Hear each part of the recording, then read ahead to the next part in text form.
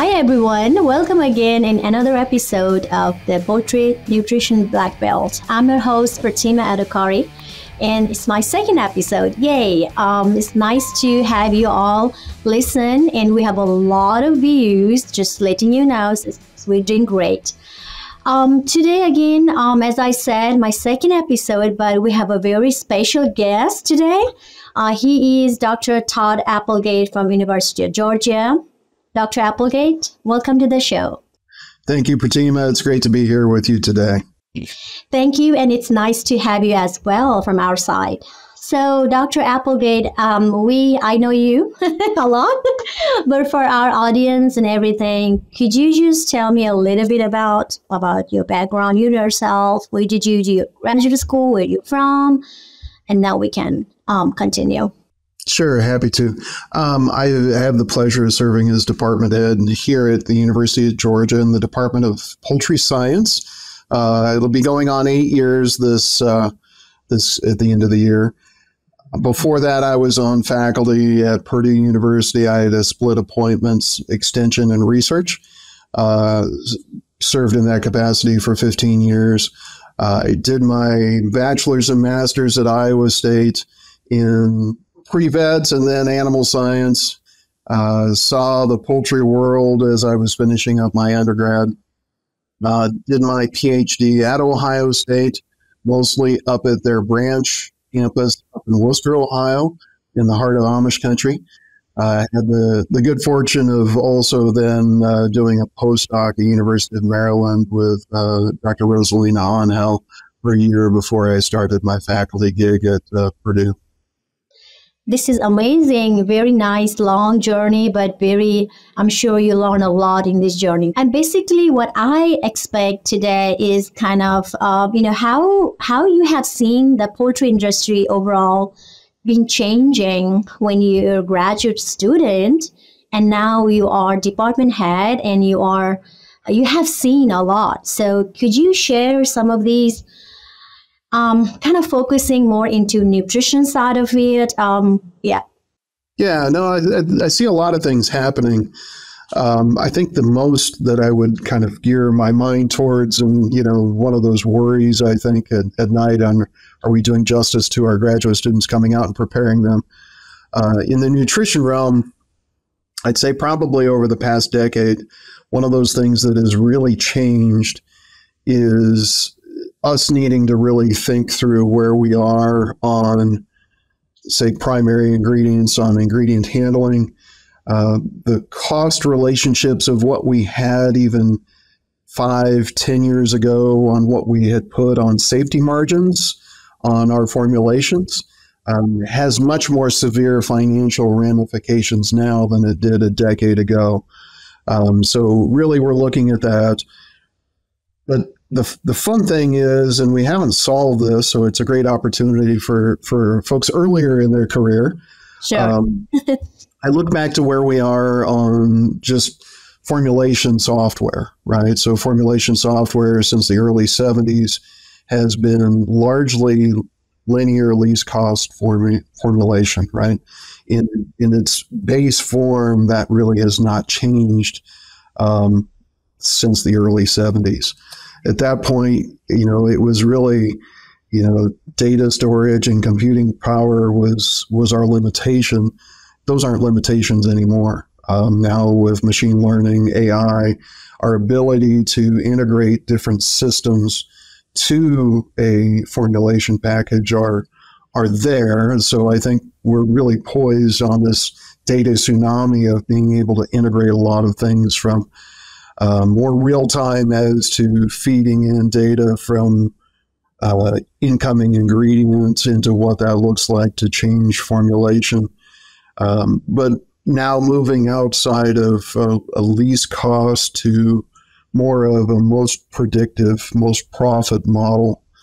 So I'm excited for that and what that's really bringing. But to come back to students, one of the things we're trying to figure out, and I think a lot of our institutions are trying to figure out, is how can we make our students more data literate so that they can go out and about to really implement some of these things as they're coming. And the change is happening so quick.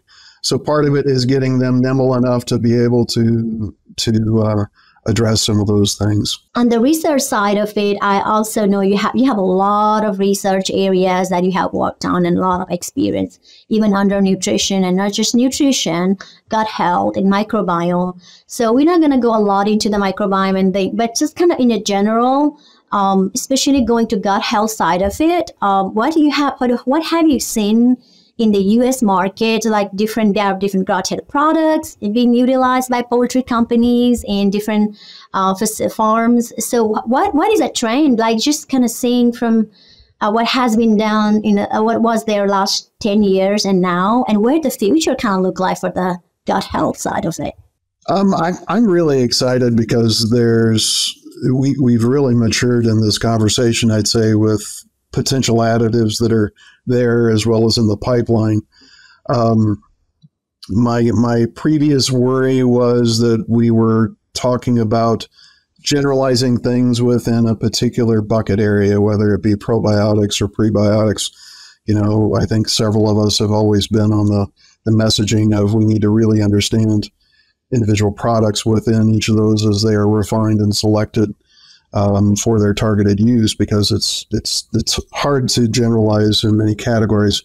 The fun thing for me is really where we are today, and I think there's a lot of products coming out. So what we've worried about in the past is consistency of producing a mode of action in the animal. And so that's been one of the downfalls historically to those different product lines. Today, I think we've gained a lot of strength on increasing that level of consistency.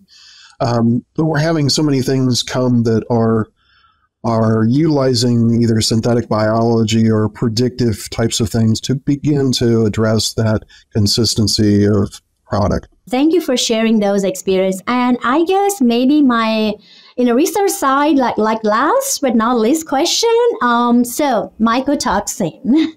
So you have a lot of, I should not leave this topic out. So you have, again, another great experience in this area. So my question is, what is more important in mycotoxin side of it, and especially in US-based diet, like in corn we have, and what have we learned, and what does it look like? What do we do here to screen those issues? Yeah, the screening tools, at least on the immediate side, have greatly improved over time. There's some things some of our colleagues here at USDA, ARS are doing here in Athens that are very exciting as well to bring some new tools to the table. One of the things that I think I'd like to message at least is that we've had a much greater understanding, at least, of our primary mycotoxins of concern in the U.S. as well as in Europe are typically fumonisin and deoxynivalenol for poultry. And those two, one of the concerns always that if you do corn on corn year after year, you're going to get especially in no-till systems, going to get a buildup probably of some of those fungal matter in the soil, and therefore baselines of those mycotoxins, depending upon growing conditions and things, probably are increasing a little bit over time. It was kind of a confluence of things happening where we were now entering into an antibiotic-free era as well, to have a greater focus on the gut, to better understand how some of those mycotoxins in those conditions actually are perpetuating and making some of the enteritis that we were seeing in those birds a little bit more severe, lasting a little bit longer, having a little bit more impact on performance than what we were seeing traditionally. So we have a much better understanding of where some of those things are. Now the question is, how do we make sure we monitor for those ahead of time? And are there other tools that we can utilize to take care of them? Right.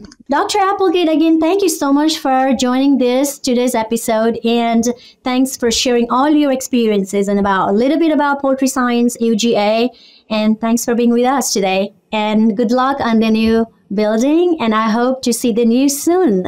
Thank you, Pratima. It's been great talking with you this afternoon. Thank you. Thank you all again. And I have to sign up from today's episode of Poultry Nutrition Black Belt. I'll see you all later. Have a great day. Hey everyone, we're always searching for the latest and greatest research to share each week. And if you have a poultry nutrition related research trial and would like to come on the show and talk about it and share it with us, feel free to email the research link, the paper where we can find it, or the abstract to hello@wisenetics.com. That's hello@wisenetics.com. And I look forward to hearing from you.